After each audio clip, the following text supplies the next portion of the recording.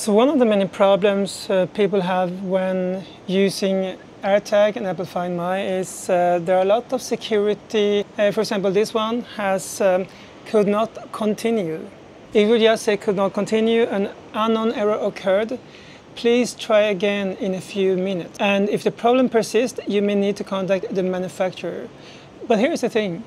Apple knows the problem, the system knows the problem, they just don't want to tell you. And this is a part of something I call Apple fuzzy logic, intelligence and structures behind all of these error messages. And of course they know, the system knows, it just doesn't tell you. And the reason for that is Apple want to protect themselves from deliberate hacking, deliberate system circumventions. So it takes time and effort to kind of reverse engineer these kind of errors.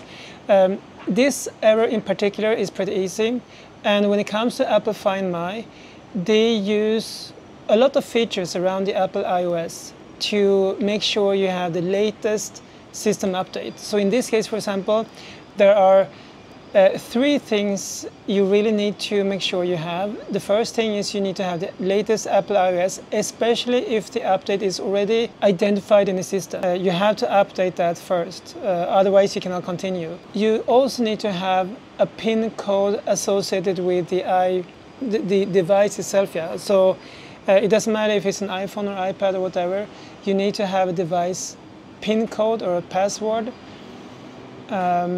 And you also need to have 2FA, but that is not an issue because today you need to have 2FA automatic. So these are the three things. So one, you need to have 2FA, which is not a problem today.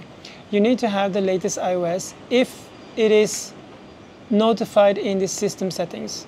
And you need to have a passcode for the system. So if you have that, you will not have this error. It can be annoying, you know, they know the error, they just won't tell you.